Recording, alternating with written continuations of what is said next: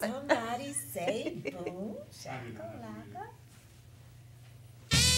Hey, All right. looking like it. Live from Waterloo Production Studios, it's Ms. Rocki and Chaveevah North End Update Live. Special midweek edition. Yes, with special guest, Katherine Dorman from Iowa Public Radio. Yep. You know what time it is? Boom shakalaka! Surprise, surprise, surprise. Welcome to our show today. Welcome to Katherine Dorman. Oh, thank you so much for having me. I'm so excited to be here. All right. We really appreciate you being here, and I bet you all are surprised because this is the middle of the week. But we did say that we would be here today talking about this wonderful thing that's happening with Iowa Public Radio. It's kind of an outreach, right? It is. It Yes. is outreach. Yeah. Okay, we're going to get to that in just a few moments. But first, we have to give a drawing because we know that you're waiting to find out who won the special drawing. And we're going to let you know right now because I hear a bell. Yeah. And we have a special guest, but before we let Katherine draw the ticket, why don't you tell everybody what it's for? Okay, as we mentioned on our Friday show, there are two children's hairdos that are going to be gifted to a couple of lucky folks. One from Kiki Ryder Yes. of SOH Microlocks. And she's new in the community, Katherine. Oh, nice. Yes, she just moved here and has set up her shop in her beautiful home in Cedar Falls. And she does a great job with kids' hair. So she's got, and it's a $60 value because we're including a tip. You know, you Oh, got to nice. tip your hairdresser, Yeah. right? Yes. And then talk about the other. Yes, and also the other one is a nice hair treatment by Tiani Carrasco. Yes. She is the name of her company is Extensions. Right. Is that right? I think so. It could be. If it's not extension, check our page because it'll be on there in the right way. So, yeah, we're going to go ahead and do that drawing, and good luck. We had a lot of names, and Chaveevah wrote down the last few here while we're in the studio for Kiki. And it looks like we're having some technical difficulties on my phone for whatever reason for the Rocki and Chaveevah page. So if you're rocking on Rocki and Chaveevah page, switch over to North End Update. North End Update, yes. Because it looks like we're having some technical difficulties. What does it say, Ed? It's just trying There to we go. connect. Try it. All right. Oh, somebody's calling. It connected just in time. Right? Was it Travis? Anyway, we got a drawing. This is how we roll. You know, when we're live and things kind of go wrong and technical difficulties. You're working without a net, right? There you go. Yeah, right. Somebody keeps calling. Oh, but see, nobody's expecting us to be live right now. So it's subject to be my doctor, my lawyer, my Indian chief. Isn't that a jump rope song? All right. Something like that. Here we go. All right. Okay, I get to do it? Oh, my Yes, gosh. Get to draw two names. Okay, well, I have two right here. All right. You guys, who wants to announce? Oh my goodness, this one is Nicole Miles. All right, and also congratulations to Lovely Johnson. Lovely Johnson. All right. Well, great. Lovely's going to get even lovelier. If you got a child that can take over that free hairdo. So. That's right. So our winners are Lovely Johnson And Nicole Miles. Nicole Miles. Right. All right. So we got one for each store. Right. Okay. All right, so we'll connect you with them, with your beautician, and see how that works. And who's your beautician? Because your hair is gorgeous. Oh, thank you. All Her those name is curls. Wanda. Yeah, I love her. She does a good job with my Oh, girls. she does, and I just love the color and everything. thank It's you. very becoming. Thank you. As are you, Chaveevah. You know. Thank you. You know, I was just going to say, what about me? Right? No, you were not. No, That's I was you. not. That's me. I do that a lot. Okay, Katherine, let's talk about what you're here for because actually this Friday we're going to have Abraham Funches, and this is kind of a topic that we're going to talk about. I know you're actually trying to increase your African American viewers if you just said it out loud like that, right? Yeah, absolutely, Okay. absolutely. So we're glad you're here and Yeah. reached out to us and also with Sharita.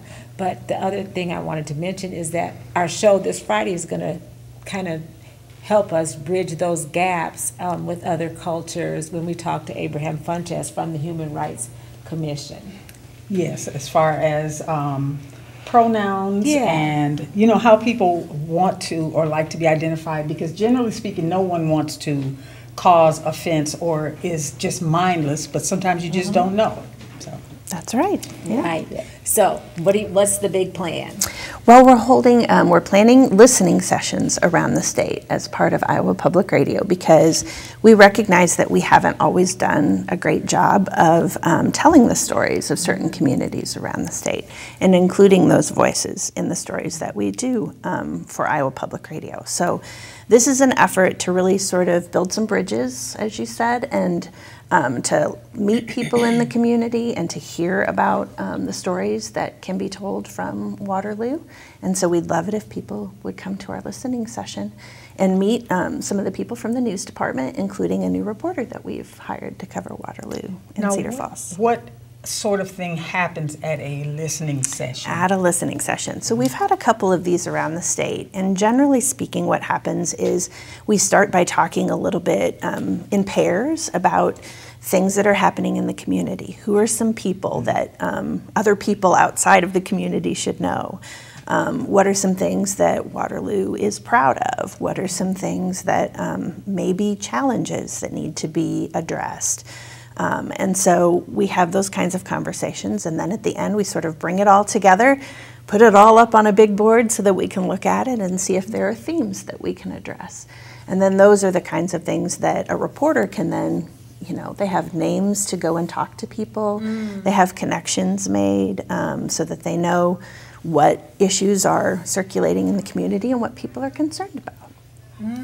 Good looking out. All right, I am really happy for you to be here to make that clear, because we have mentioned on perhaps the last 3 shows that there was going to be, you know, a listening session, Yeah, but you have. we didn't really So know what kindly. to say other than, oh, it's going to be a listening session. So that clarifies things quite a bit. Thank Yeah, you. good. Yeah, and you can actually document some history. And now that I'm thinking of it, you know, more organizations are reaching out in the same way. We just experienced Grout Museum, who's doing a great job of representing African American history and local stuff with the Black Stories Collective. Yes. So we're excited to see that this is a movement and is steady going in the right direction. Yeah.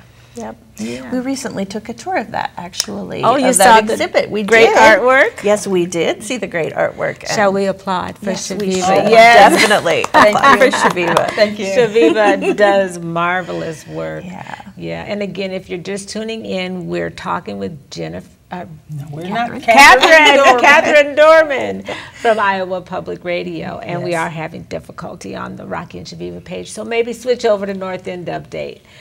All right, so talk about the venue now. Where in Waterloo is Iowa Public Radio located? Do you have an office here in Waterloo? We do. We have studios actually in Cedar Falls on the Okay. University of Northern Iowa campus. Okay. Iowa Public Radio has, before it was formed as a statewide organization, it was separate stations that were based at each of the Regents universities. So the Regents universities held the licenses of those stations. And recently, after the formation of Iowa Public Radio, which is a not-for-profit organization that was created to run those radio stations, the universities decided that maybe they didn't want to be in the radio business anymore. Oh, okay. So they have actually turned those licenses over to us, and we have now become a community licensee. Okay. So we hold the licenses to the stations now, and but we still have the facilities on each of the university campuses. So we're in the Communication Arts Building at the University of Northern Iowa. Where KUNI is Exactly, located. KUNI, Yes. yeah. Right. That's our station. We've had a couple interviews with Charity. Yes. there, yeah, and Yeah. we just love Charity. Nebby, and thank you. And hello. Hi, Jenny. She's wonderful. Yes, she is. And Bob Dorr, I saw that Bob Dorr had been Bob on your Dorr. show as well. Yes, Yeah. he said he felt like the only man on The View. I saw that. He was so much fun. We even got a couple of selfies with Bob Dorr Yeah. at different performances. But talk about the other places that you've been. You've been to West Liberty and Des Moines. Where else? Well, we're getting ready to go to Fort Dodge this coming Friday. We're going to be up there, and we're going to be going to Storm Lake a little bit later on in September. And we've been to did I mention West Liberty and Des Moines already? Yeah. We went to West Liberty, Okay. yeah, and Des Moines. So we're very excited. We've been having some really good conversations with people and making good connections, I think, with our reporters and hearing about what's important to people. So, Well, good. No, I was going to say, Our- could you please make sure that you, since we've been saying, oh, this is happening, date and time and location, so that yeah. So we're going to be at the 1619 Freedom School, which I should have memorized the address for, but did not before I sat down with you all, so I'm sorry. But we will be, and I don't know exactly what the time is. We usually start at about 5 or 5:30, but it will be on September the 14th. So we would love to have. That day is It's a Thursday. it's a Thursday. Yes. Okay, So well, we've we got might a try little to- bit of time between now and then to Yes. nail down those details as far as the time. A lot of people are familiar with the location of the 1619 Freedom School. It's a nice facility. It's beautiful Right. and really conducive to what you're talking about Yeah, doing. So conversation. Yes, yes, and it's right on Park Avenue, and it's the It is. Masonic Temple for those Waterlooans that have Oh, been here. okay. I mean, it's the old Masonic Temple that is being repurposed and reused, so, which is wonderful, great location again.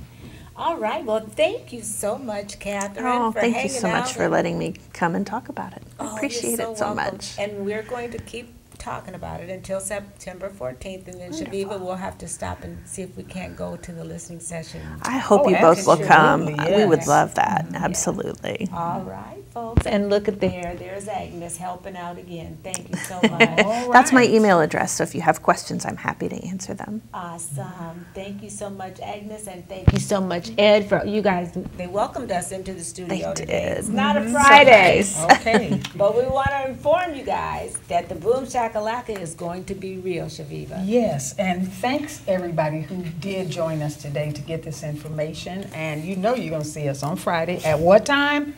Boom shakalaka o'clock. I know, Definitely. right? And then we're going to have Abraham Funches as well as Jennifer Onigbo Yes, come and talk to from us. Gallagher Blue Dorn Performing Arts Center. So that should be a lot of fun. Yes, Yeah. it will be. Well, thank you for watching. Ed, can we get you to sign us out? Thank you. We don't have our intern.